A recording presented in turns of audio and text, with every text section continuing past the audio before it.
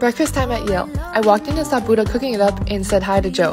My first stop today was the oatmeal station. I got coconut, brown sugar, whatever nut, and a lot of cinnamon. Then I finished it off with peanut butter, granola, and banana. It was so chaotic, but so good.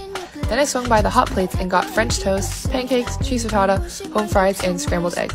Top those off with some random toppings as usual. It's so crazy to me how our chefs come in at like 6 a.m. to start cooking for us every day. Like everything on this plate was made fresh this morning. So here's a friendly reminder to tell them thank you next time it's